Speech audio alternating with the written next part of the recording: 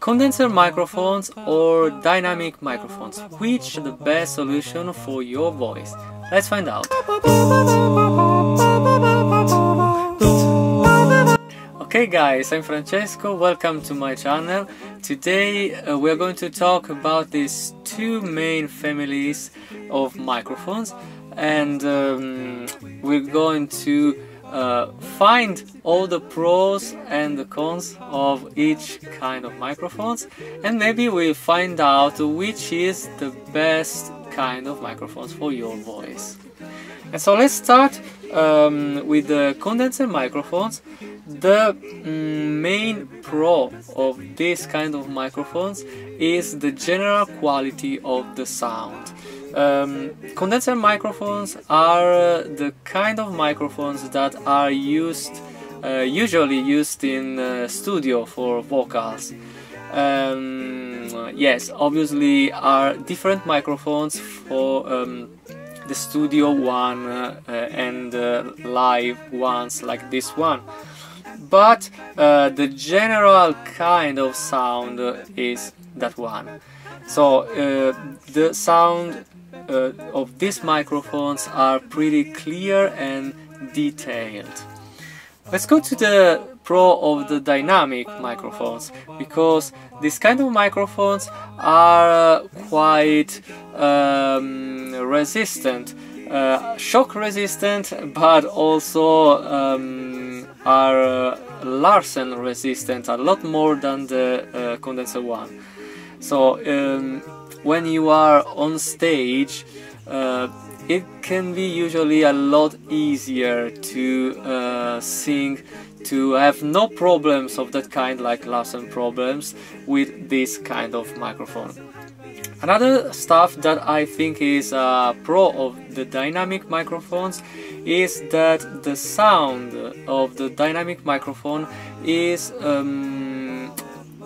helps a lot when you sing something of belting, of strong, that kind of compressed sound, belted sound of your voice with these microphones tend to be better.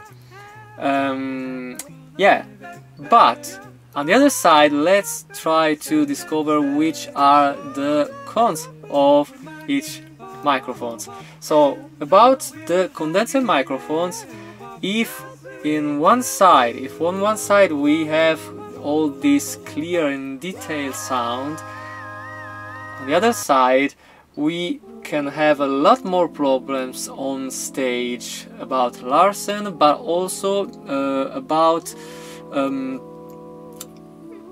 amplify all the sound around that are noise probably, or however that are sound maybe of the other instrument of the band, but however a sound that we don't want to be captured by our microphone. And about the dynamic microphones, if I have to say the main cons, I think that probably is that these are not condenser one. I mean, the general quality of the dynamic microphone is less detailed, less clear, probably in some way less nice, but it's just a general way. It's just you know, you have a lot of different microphones, a lot of different prices and quality of microphones, so you can actually find a dynamic microphone that is really nice and really good quality, but the kind of characteristic of clear sound that are specific of the condenser microphone are just in the condenser microphones.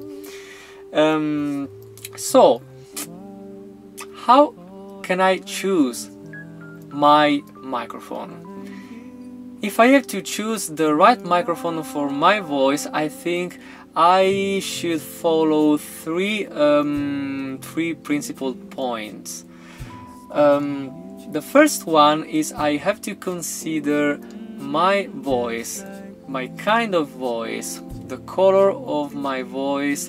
So generally speaking, there is not one best microphone ever in general for everyone. No, absolutely there are best microphones for each person, for each voice. So first of all, our kind of voice. If we have a very, for example, a very deep and yes, a very deep voice, probably we can find useful to have a condenser microphone that is quite clear and helps to clarify our voice. At the same time, if we have, I don't know, maybe a voice that is quite belty, and we also sing most of our music in that kind of style, probably we'll find more easy and good to sing with this kind, with the dynamic microphones. And actually the second point that we can follow for the right choice of the microphone is the style. Our style, that I know is very connected to our voice, but what I mean is, if we have one kind of voice, we can obviously sing in a lot of different styles. So as I just said, if we tend to use a lot belted sounds, compressed sounds, probably this one can be the better choice. And if we are more soft, probably, or sounds more acoustic, or we like to find the little details, the space, the air, that kind of dimension in our voice, probably we are going to choose a condenser one. The third and last point that can help us to find the best microphone is absolutely the place where we are going to perform. I mean, the kind of dimension of venues where we are supposed to place the most.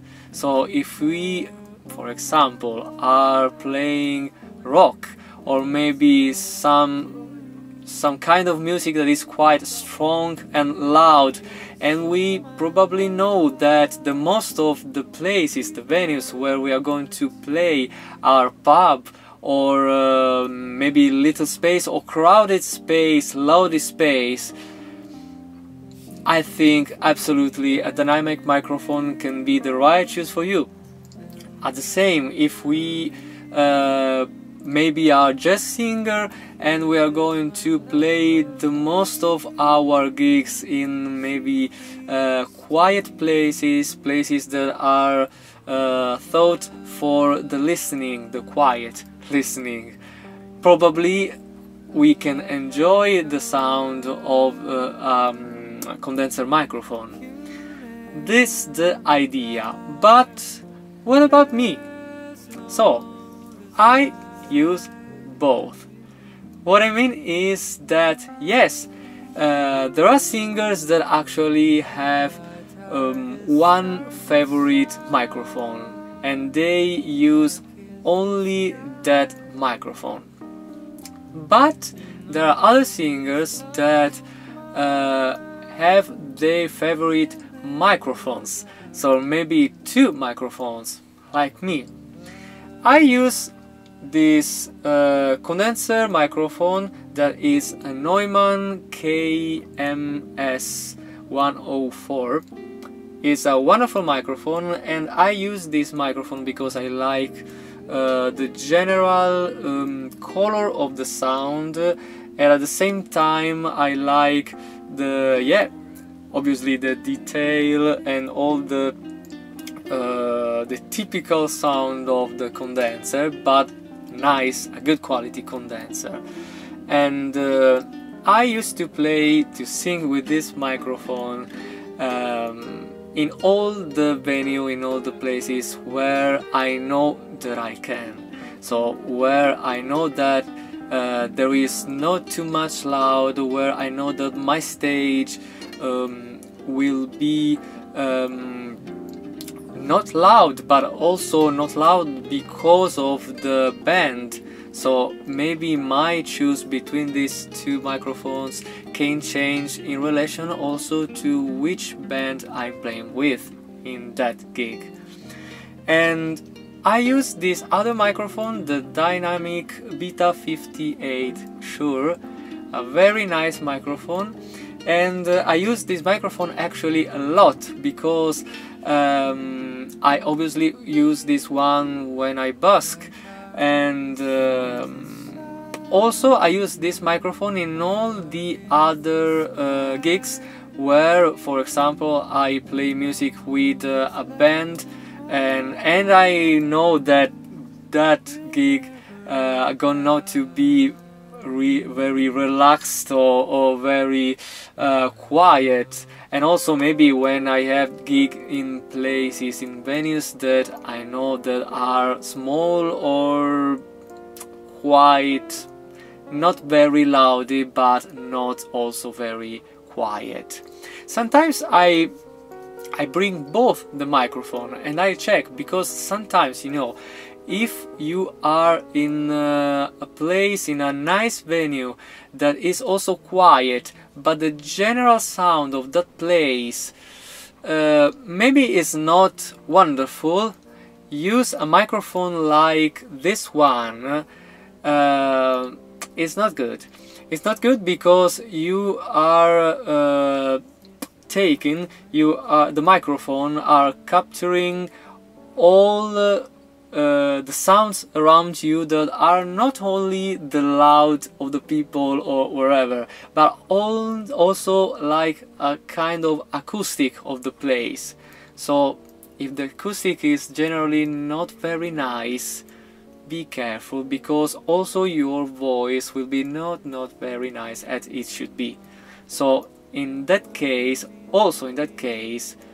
don't underestimate a nice dynamic microphone. Okay, that's all. Hope that I've been quite clear trying to explain the main differences of these families of microphones and also my mind about it.